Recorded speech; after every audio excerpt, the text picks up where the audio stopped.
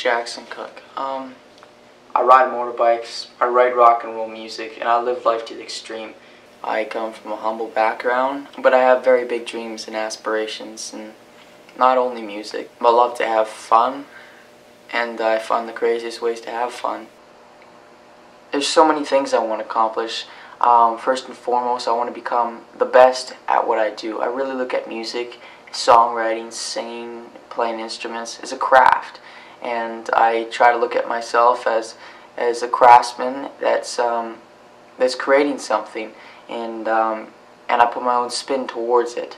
I've never wanted to be a pop songwriter, but I've always been wanting to write songs that were popular, if that makes any sense. My aspirations as a musician and in the music business is to become all that I can be. What makes me different? I think that's something that I battle with all the time, because you're always trying to find your individuality. Because music has been around a long time now, and we only have a certain amount of chords and notes. I think what makes you different as a musician from others is what you have to say in your music and the way you go about saying it. I try to talk about things I experience in my life, personal experiences or things that I see of others. I try to touch on points that affect people in a global way, and I try to write about things that have meaning and have impact. That's a really tough question. I would say to date, my most meaningful song would have to be Street Soldier.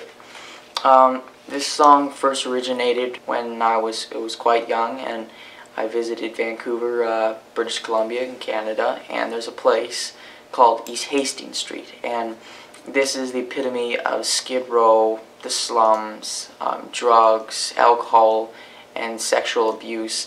It really is at the bottom when it comes to poverty. When I first saw this, I was taken back in many ways. I was scared for my own well-being going through there.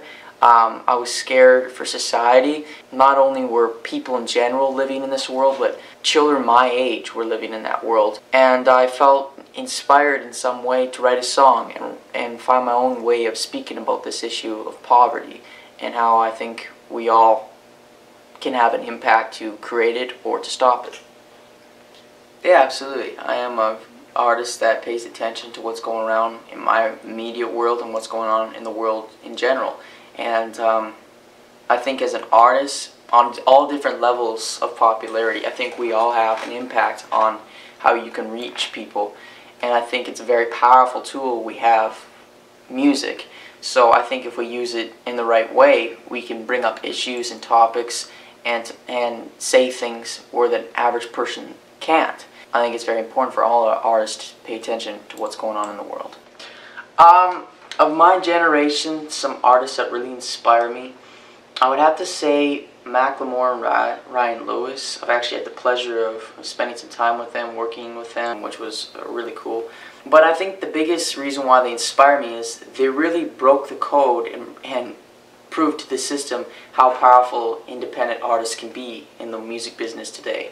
I think they just really showed to all other artists that there is no excuse to be lazy and to rely on the business to make your art. You still can be very successful at it. It goes to the old saying, talent cannot be denied. So if you do what you do, you will find a fan base. Another couple artists that really inspire me would have to be Bruno Mars. I think Bruno Mars is extremely underrated for how good he is. He really took pop music and the whole formula to writing pop music, but put a twist on it that we really haven't seen before. And I think there's this one band out there that are really keeping rock and roll alive, and that would have to be the Rival Sons. These guys are really the epitome of what classic rock and roll is about. I'd like to say everybody's my fan, but that's not the truth. I'd like to say the popular kids are my fans, but that's not the truth either. My fans are all the people that hide within the shadows. I think it's the people that walk their own way. I think it's people that are confident in themselves, even when they have the world against them. I think in many ways my fans are very similar to who I am. We live our life whether people recognize it and respect it or not. I think my fans are rebels. From there my fan base grows.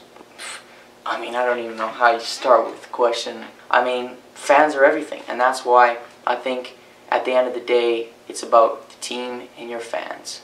That's the most important, and I guess that's why I would say I love my fans to death.